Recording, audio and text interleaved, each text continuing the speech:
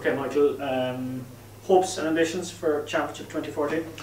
Well, hopefully we'll have as good a championship as we had last year in terms of entertainment. I don't think anyone would deny it was probably one of the best of the last 10 years, 20 years.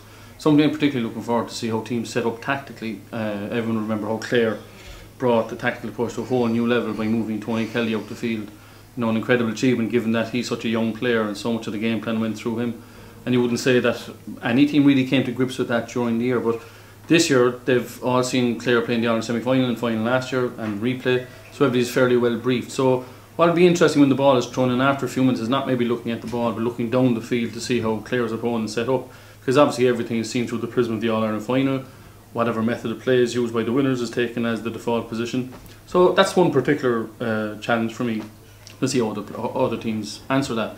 The other teams obviously to see the young talent come through. There's a few very promising players who may get some game time. The most obvious is probably Alan Cadigan with Cork, because he's impressed in the league.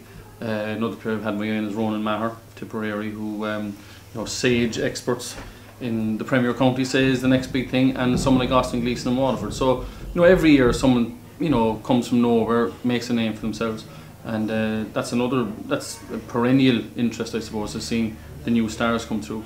And there's one or two older guys, of course, we need to keep an eye out for, like of Henry Shefflin and Owen Kelly of Tipperary. See if these guys can hold back the years and give all of us old guys a bit of confidence. Was 2013 a good year for hurling, or was it a good year because of the All-Ireland final and the replay? It's funny that I think a lot of people saw it as a good year simply because Tipperary and Kilkenny, and particularly Kilkenny, weren't involved in the latter stages, and that obviously brings a freshness to it for the media perspective, from supporters. There's new faces. You know, there's a novelty in hearing even the managers speak. But I'd say, you know, taking on its merits, there were some fantastic games. The pace of the game seemed to be even up a level from the previous year.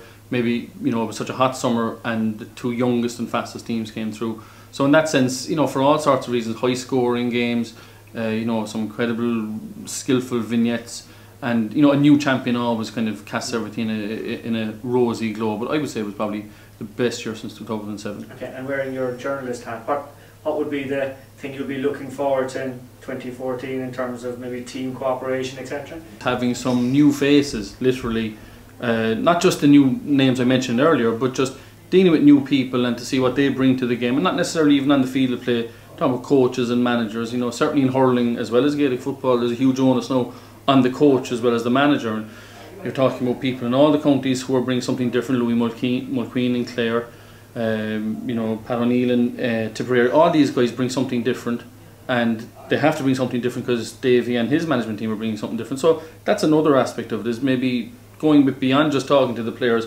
talking to people who have a theory of the game, how it should be played, how it can be improved, and maybe getting them to spread that out so that the whole game improves.